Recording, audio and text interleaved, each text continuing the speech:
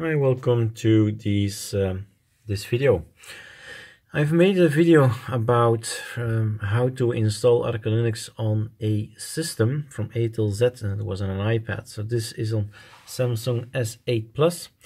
The image is better, will be better. The sound, I don't know, we'll see. The thing is, I want to share this knowledge with you guys. You see here that we have a motherboard and you can plug in these SATA cables inside it.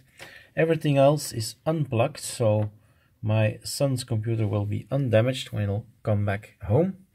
But I have hooked this up to test this one here. It's the only thing that's on the motherboard, and it's all the way up with a power supply, as you can see, and of course the cable for the SATA and the power supply. So the zeros, the red one is carrying my zeros and ones to the motherboard. Now we have to go up, so everything is hooked up. My the hard disk of my son and SSD and all that is unplugged. Nothing can go wrong. That's a good thing, right? Let's move that out of the way. On the desk again. And what did we do? We did already an download of the ISO, in this case a build of the ISO. Put it on with Minstick. We put it on a USB, and here we are at the black screen. So we are going to start with a start button, of course. I have to press in my system F8, so this is me pressing F8, right? You need to be a little bit nervous for the system to kick in, and we need to see this. Okay, let's focus. So I have already installed ArcoLinux, as you can see, my P5 Samsung SSD. That's the previous video, which I'm gonna delete with the bad resolution. And there is also a line down here. Now it depends what USB you have, but you'll see some text there. I don't even have any text, but probably this will work as well. And this is going to the setup. So first of all, it's important to know that when you buy a PC laptop, that settings are possibly set to Windows. So you need to change that. So we are going to enter the setup, and it's a pretty cool setup on Asus, as you can see. It's all nice and graphical, not the old BIOS we had years ago. So all kinds of information is there available. Maybe we should zoom in on the motherboard. People love to know some technical stuff. So there you are. It's BIOS. No, it does not hear the BIOS. What date it is, what version it is. Temperature is okay. So it's very, very, very low, and it was already working for, I don't know, an hour or so. So everything is okay. Lots of information. We need to go to the advanced mode, which is down here, because we do not need to go to the boot menu. It depends, of course, in different laptops and PCs. It's going to be named differently. I can show you guys. So this is back to the menu earlier on. So escape, no, that's not what I want. I need to go into advanced mode and then say yes, enter advanced mode. And that's well, different again in different motherboards and so on, hardware, but mainly the names are probably similar or even the same. We go to AI Tweaker. Let's have a look here.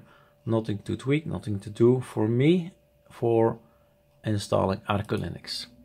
Advanced, we need to check this one out. CPU configuration. Why? Because probably later I will want to install VirtualBox, and I would like to have this Intel virtualization technology. I would like that to be enabled, and that's my choice here. So yes, say yes. Okay, if you see something with virtual, that's if you want to have VirtualBox or VMware or anything like that working on your system. So yes, please enable. Still nothing to do how to boot from your system. Some speeds from fan speeds, rotations per minute and all that. Okay. to the arrow with arrow right, you move around, by the way, with arrows. It's all explained here, so take a look at that, and then okay, you know what to do with all these arrows. And then we have this text here, fast boot, and let's go all the way down to CSM compatible support module.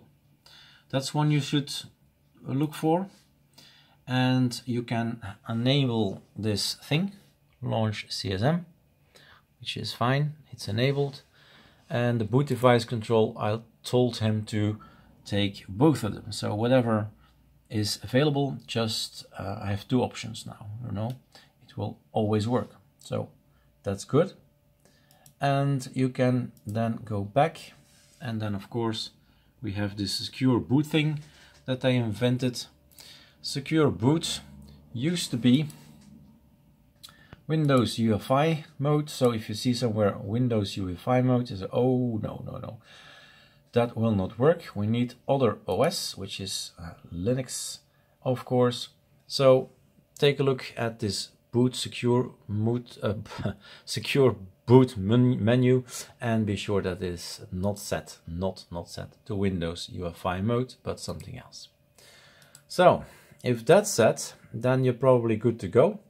The question is, of course, how to save it. And then again, we have a look here, and it says F10 save. Maybe zoom or focus a little bit. Maybe it's better to focus from a little bit further. So F10, I'm pressing F10 now, and it says, hey, you want to save the configuration and reset? Yes, please. Enter. And now we can actually go inside this USB, but we need to press, like always, when we boot. It depends, not always. There is escape, there is F2, escape F2, F8 in my case. There has been a delete as well. So it depends what hardware you have. If you don't know how to get to this menu, so you have to Google and say, okay, this is my my hardware. Maybe a name, even a brand name. So Dell, I don't know what name, and then a type 300, and then you type keyboard shortcuts setup, or keyboard shortcut UEFI, or keyboard shortcut BIOS, something like that. And then you'll learn that it's F2 or it's escape and so on. So we move down and we go to, well, this one or that one. I think either will do. And then you pop into the boot menu for UEFI. And then of course we're going to boot into our system. So that's all you need to know to be able to have a Linux system on your PC. If you have all these settings, you have to set these settings right to be able to. Okay, trying to focus here, fine. And then I'm gonna save a little bit of a video, since there are lots of tutorials out there how to install ArcoLinux. As long as if you get to this thing here, this graphical presentation to install it, then all's fine, and then you just do the general installation. I still have here 1 minute 30 seconds. I might try to pop that in as well. So Brussels, I have a limit, it seems, of 10 minutes. I don't know why. Next, erase disk. Next. So I'm Erik, and let's skip that, like so. It has been an I don't know, procedure to do, and there you go. So here I'll cut the video in, well, I'll stop it. And so remember, there are some elements you need to focus on, and then you can have a Linux system. All right, cheers.